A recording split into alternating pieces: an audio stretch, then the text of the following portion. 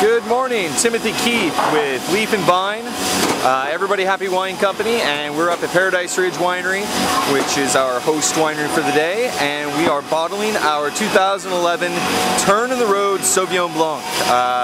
And so, as you can see, bottling line behind me, all that activity over there, blah blah blah blah blah. Everybody's shown that stuff before, so I'm not going to really do it too much. Maybe get a few shots of just bottles going down the line, but whatever. What I did want to do is talk to you a little bit about the wine and tell you what the 2011 Sauvignon Blanc is going to be all about. Alright, so I decided to back away from the line a little bit to do this, and so right here in front of me is our 2011 Sauvignon Blanc.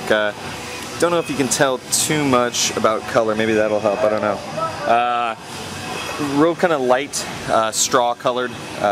We didn't get too much oxygen contact with this wine compared to our 2010 because it really didn't need it. A lot of the tropical flavors were really prevalent from the start. So Turn in the Road Vineyard is located in Lake County in the Big Valley region up there, and so Big Valley is kind of like the heartland of Sauvignon Blanc producing areas within California. Some just beautiful Sauvignon Blancs produced from up there.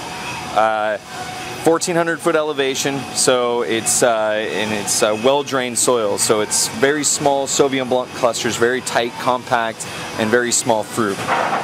Alright, so now to kind of some facts about the wine itself. So this is the first year that I've ever done a Sauvignon Blanc unfiltered, unfined.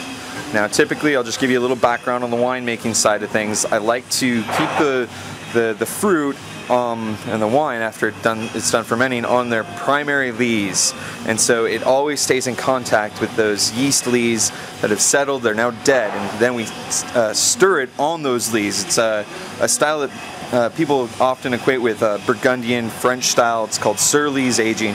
We do it for our Sauvignon Blanc. Last year what we did is we dropped it down to stainless steel drums. This year we kept it in one tank for the duration. And what I was able to really achieve with that was actually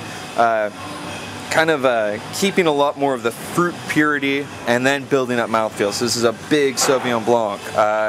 Now this is also the first year that we've done 100% unfiltered, unfined. So literally it stayed on those lees for the duration of the aging process and was only racked 2-3 days ago as we're about to go to the bottling line. So it's about the cleanest, purest expression I've really ever done with a Sauvignon Blanc, and I'm very excited about it. Still got great clarity out of the glass, and it looks like a finished wine. There's no cloudiness. It is cold stable, meaning that you can put it in your freezer and no tartrates are going to form.